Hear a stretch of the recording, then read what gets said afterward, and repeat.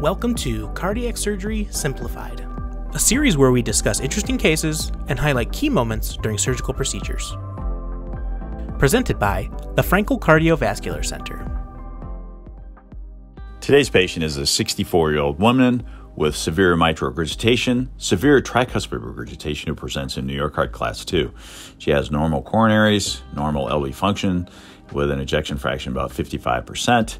Her mitral valve has been repaired, and we're going to present the tricuspid valve repair. Remember, most of these patients have functional or secondary tricuspid regurgitation.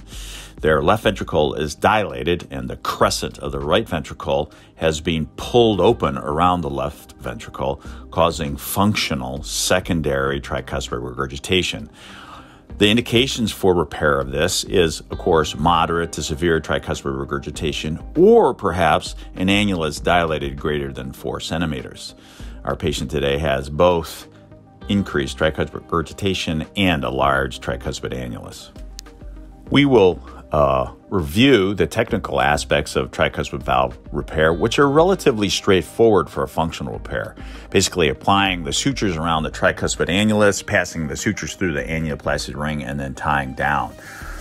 This should be thought of as 10 stitches, 10 minutes, 10 o'clock to 6 o'clock on the clock face of the tricuspid ring as the patient faces the tricuspid annulus. And that way the AV node is avoided. This, of course, is the surgeon's greatest fear of doing a tricuspid valve repair, is it will injure the AV node and the patient will require the pacemaker. So the rule of 10 o'clock to 6 o'clock avoids the AV node. Her preoperative echo shows severe tricuspid regurgitation and a dilated annulus. The intraoperative picture confirms this, a dilated annulus with no anatomic pathology of the tricuspid valve. You can see the leaflets are relatively flimsy and normal. The septal leaflet is shown here, the anterior dominant leaflet is shown in a very dilated annulus. The operation is begun by placing sutures opposite to the coronary sinus anatomy, roughly at the 6 o'clock on the clock face. Surgeons should be aware, obviously, that the tricuspid annulus is somewhat more flimsy than the mitral annulus, and these stitches should run along and be almost continuous. So there are no spaces in between the stitches themselves. The AV node is avoided by only running the stitches from 10 o'clock to about 6 o'clock. This is very easy to see how thin and flimsy the body of the tricuspid valve leaflets are. We then take these stitches and place them equidistant through the annuloplasty ring.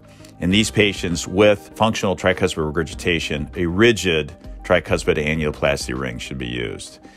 The annuloplasty ring is then brought down in contact.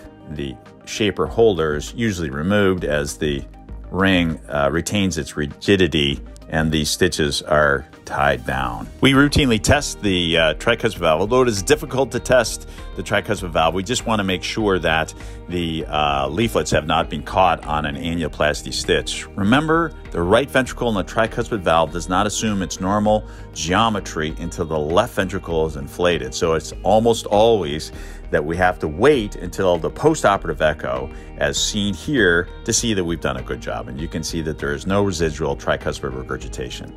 So we have shown the repair of a functional tricuspid valve regurgitation situation. Thank you.